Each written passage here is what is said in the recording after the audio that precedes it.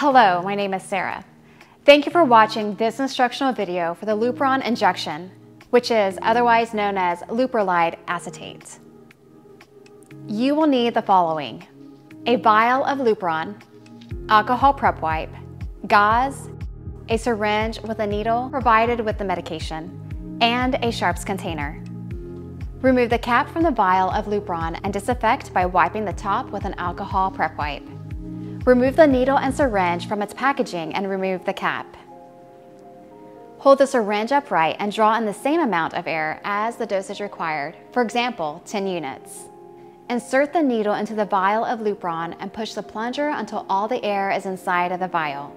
Invert the vial that is attached to the needle and syringe and pull the plunger as you keep the tip of the needle submerged. When the plunger is filled with the correct dosage, remove the needle from the vial, holding it upright. Don't let the needle touch anything, including your hands.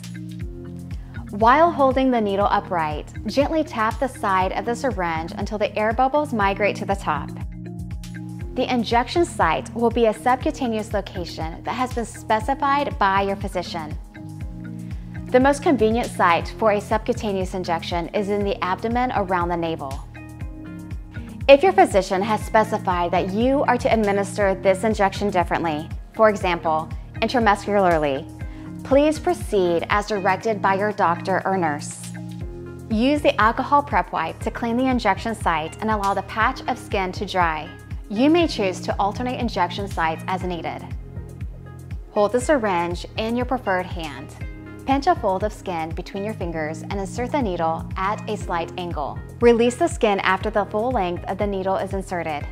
Push the plunger until all the medication is administered into the injection site.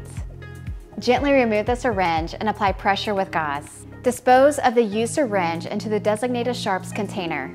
Place any remaining medication in the refrigerator. Thank you for watching our MedEd video.